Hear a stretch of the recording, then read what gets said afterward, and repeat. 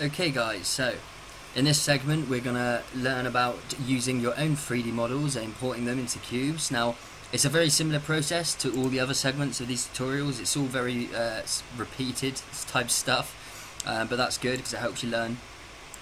What I've done is I've already brought in my 3D model cube. I've Control-C, Control-V'd it, and then I've put it into my customized cubes. So I've got a copy of it down here, and I've renamed it to Watch. Okay, now there it is, it's been dragged in, but I'm going to make another version because what I want to do is I'll just Control-C, Control-V, drag it down into my custom cubes. I want to make another one, and I want to call it 3D model icons,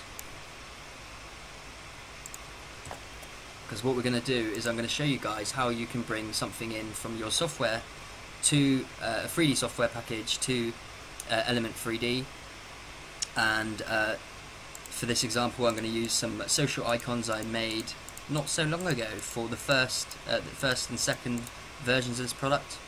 So let's quickly show you the watch first. So let's go into the watch composition, and you can see I've deleted all the animation that was previously on this, so that it doesn't do anything. So we're going to start fresh here. So let's close the watch and let's open social icons. Okay, so it's still the watch because we haven't added anything in.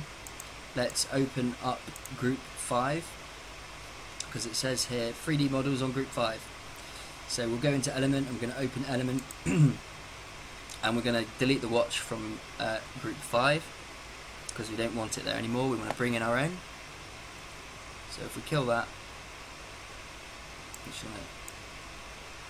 okay, so if we kill the watch, and you can see by the way I've got a guide layer here which just shows you the boundaries. It says, it reminds you to switch it off afterwards because you don't want it visible.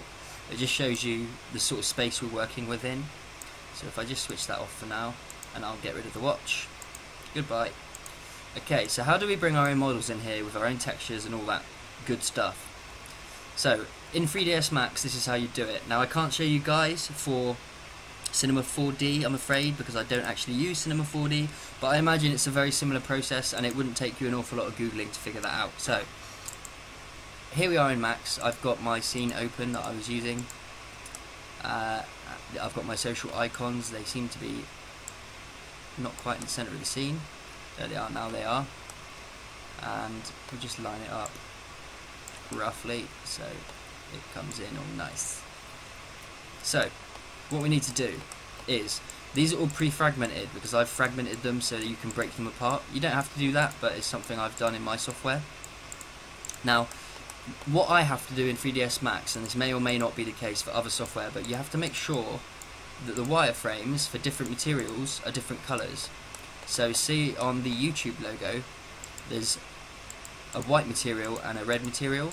I've set the wire colour to be different on the red material than it is on the white. See, it's green, all the white stuff's green.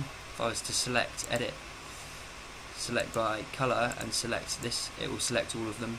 And if I was to edit, select by colour, which is the wire colour, and select this, it will select all of that. So that's just how I'm letting the software know I want these two things to be separate in Element 3D. I'm telling the software these are two different materials, make sure you show that. Now for this icon, if I was to grab my material editor in 3ds Max, this icon here uses a solid image, an image as a texture. So this one has a texture saved in, and this one here has two materials. I just want to use these two as a good demonstration because it shows you how you can use this for different things. These are all solid colour, so it's less important. Okay, so we're going to grab the YouTube logo, we're going to grab all the objects. They're all separate objects, they've all got their own separate pivot points, but we're going to export them all as one OBJ file. To do that we go File, Export, Export Selected, and I've just got this one selected. And we'll go to, let's put it in drinks and smokes, let's go OBJ, and let's save it as YouTube icon. Okay, save. Okay, polygons, quads or triangles. Triangles work well, polygons not so much, quads not so much in Element 3D, so we're going to export triangles. Triangulation is just the type of mesh, the way the topology is split up and subdivided. Element likes triangles, and it's okay with quads. Polys not so much, you might get some strange artifacting going on if you use polys. Texture coordinates, yes, we want texture coordinates, maybe not so much for this one, but certainly for this one. It lets Element know how the texture is being applied across the mesh, which I've obviously saved in because I've saved my UVWs into this mesh. So that is all looking good. I'm going to export and see it's exporting a hell of a lot of objects. That's because it's exporting all the separate elements that make up this fuller object, and that's important because I like to split and use multi-object dispersion effects on my 3D models. So if you do too, you might want to follow the same sort of thing and pre-fragment your meshes. And we'll do the same thing here. We'll select this. It would be nice, you know. In fact, no, I'll leave it there because I can actually demonstrate something later on. So it's actually not on origin. Okay, it's not in the center of my scene, but that doesn't matter because I want to show you how we can center it later if you haven't already centered it like I'm just about to not do. So export selected. This is Insta icon. Okay, and the settings will all be the same. Yep, brilliant. Export.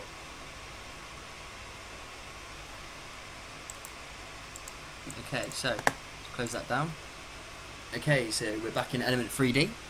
Let's import those OBJs we just exported from 3ds Max. So we'll go File, Import, Import 3D Object, and we'll start with the YouTube icon. Let's bring it in, load the material. Cool, and okay. And there it is, it's loaded into that group. So it's on group 5, and we can scale it up. Or if we want, we can just click normalize, and that will make it the right size. Now see how the alignment is from the model. The origin, the pivot point of the model obviously wasn't dead center. I must not have set it up correctly. All you got to do to center it is just go model center, and boom, there it is. And we're going to scale. We're going to scale it down just a touch so it fits nicely in our cube. And what else do we want to do? Let's rotate it so it's facing the right direction. Now how do you know what direction is the right direction? You go to front, and that's how you know. So I know that this is almost facing the front. There we go, that's good. And then let's do the same thing again, but we're going to do it for the Insta. We're going to do it for the Insta icon as well. So File, Import,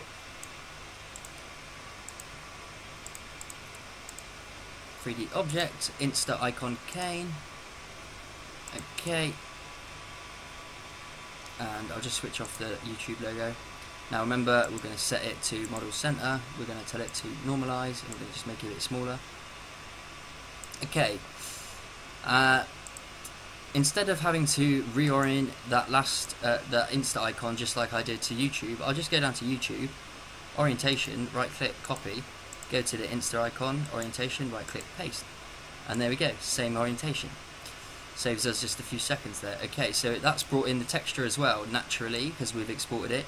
Now if it didn't bring in the texture, remember you can just go down here and you can find it on your computer like so, just click in there. Now the mapping I saved out of 3ds Max. If your model isn't mapped the way you intended it to be, then go in here and you can choose from some sort of basic preset, so you can box map it. Obviously not looking so great. I'm just going to put the mapping back to the way it's actually supposed to be because it looks perfect. Okay, so if I turn off the guide switch off and we click OK. Okay, so now we've loaded that into the Element 3D Group 5, what we can do is begin animating it. So, on the global settings and controls, we've got tilt and pan, as well as having our controller here. So if we were to control it here via, I don't know, there's a loop out offset in here, which I will change to cycle while we're recording this, because that's what it should be. Okay, so there's a loop out offset, which means we want this, I want it to spin just continuously round and round and round, right? So at frame, I don't know, 200, no, let's go all the way, 448, I want it to do 1 revolution. So we're going to go 0 to 1, like so. But I want it to be slightly, tilted as well. So to do that, up at the global settings and controls, you've got like an overall pan and tilt. So if you want to tilt it a little bit, you can tilt it. And if you want to pan it on top of everything else, you can pan it as well. But what we're going to do is we're just going to tilt it back, so it's at a jaunty angle. So now it just spins like that. Okay, that's what we're going to do. In fact, maybe I leave it upright. It did look quite nice upright. Maybe we don't have it at a jaunty angle.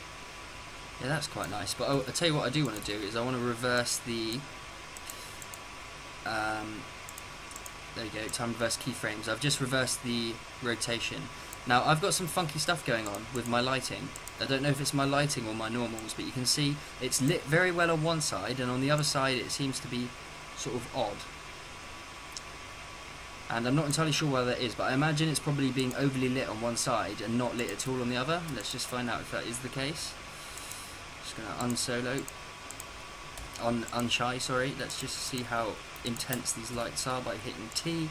Yeah, as I thought. Okay, so this one's up really high. Yeah, okay, so that fixes pretty much everything. Let's just move that light. Position wise, let's just bring it forward or backwards. Back here looks nice.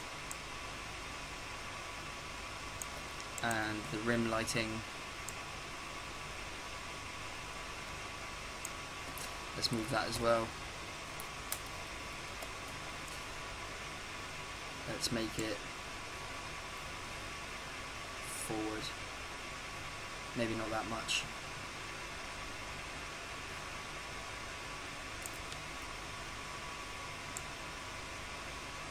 Cool.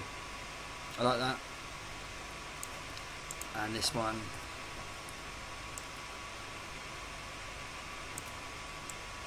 So we just adjusted the lighting to make it a little more pretty. And we'll change as well the frame colour. I think we'll make it yellow. Yeah, nice and vibrant, eh?